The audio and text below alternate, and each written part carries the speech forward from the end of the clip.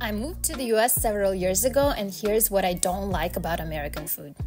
Desserts here are way too sweet for me. I can eat a few bites and that's it. Also, I really hate frosting on cakes. Portions are too big. I guess it can be a good thing.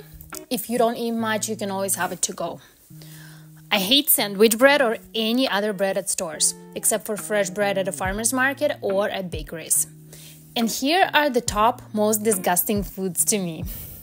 Peanut butter and jelly sandwich, Twizzlers, Doritos, Twinkies, Cheetos, and canned soups. Do you guys feel the same way or do you disagree?